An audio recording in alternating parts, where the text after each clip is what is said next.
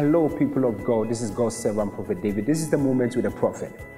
Today, I want to speak to you on exercising your spirit. 1 Timothy chapter 4, verse 8 says, bodily exercise profits later. In other words, as I am at the gym right now, exercising my body, there is profit to it, but it doesn't profit much.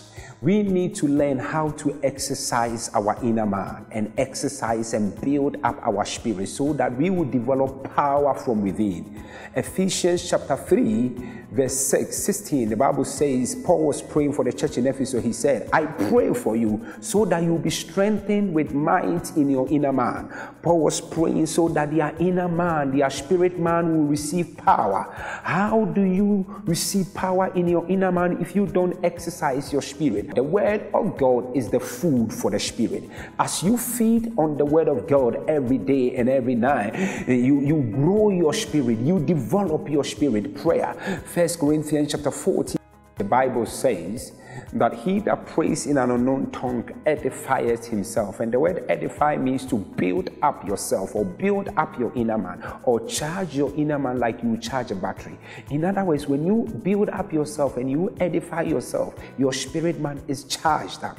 In Isaiah 40 verse 28, the Bible says that they that wait on the Lord shall renew their strength. They shall mount up with wings like eagles. When you wait on God and you build up your spirit man, you mount up with wings like an eagle. You become as tenacious like an eagle. When other birds are being blown away by storms, like an eagle, you will face the storm. Eagles soar higher with the storm. Why? Because they are strong.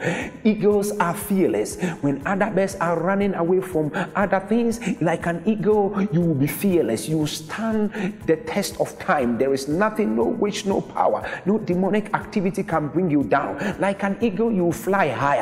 Eagles can fly over 10,000 feet above sea level. Eagles can fly that much. Like an eagle, when you build up your spirit man, you can fly high in the spirit. You will soar high in the spirit. And last but not the least, eagles have got very good vision. An eagle can see 80 kilometers ahead of him or 50 miles ahead of him. In other words, when you build up your spirit man and your inner man, you will be able to see far. Like an eagle, you have a vision that you can see far. As a spiritual man, you can see a day ahead, 2 weeks ahead, 3 weeks ahead, and even a year ahead. God can give you spiritual vision and foresight. May God bless you as you learn to build up your inner man.